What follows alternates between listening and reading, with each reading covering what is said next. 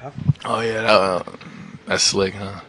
where's your confidence on your three-point shot? Because I mean, it's like you're making it look almost effortless right now. Three-point shooting contest.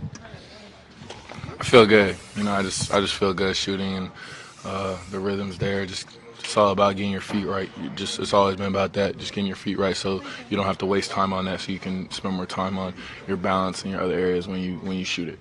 A little bit satisfying that you go back to before you were drafted. There were so-called experts were kind of limiting what your offensive potential might be in the NBA, and you're accumulating evidence to say that they were wrong, basically.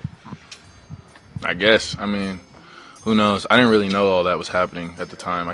There was like so much stuff going on, getting drafted, getting your life together, getting your house and your food. So I didn't really know what they were saying, honestly. But cool, it's nice. Jaren, how would you describe what happened in that game today? And was it just San Antonio just shooting very well?